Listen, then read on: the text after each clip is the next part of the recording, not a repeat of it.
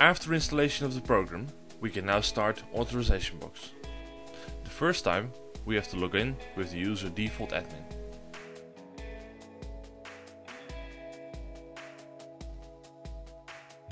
We can now enter the license information. Click on Update License and enter the license name.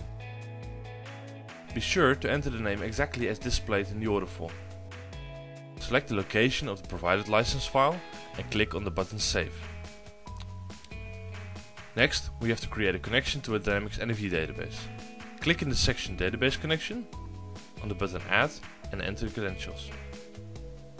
Make sure to give the connection a recognizable name for the users.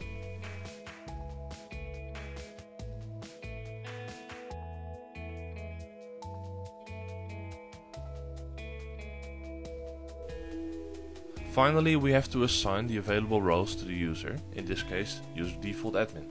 Go to the menu item Settings and open Access Management.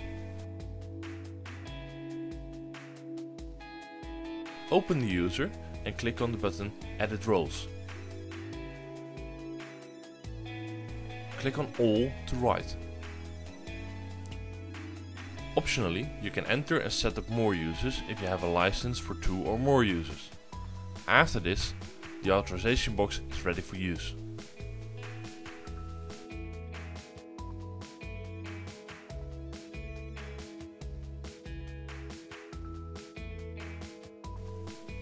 Click on the logo of Authorization box to go to the dashboard and change the password for user default admin.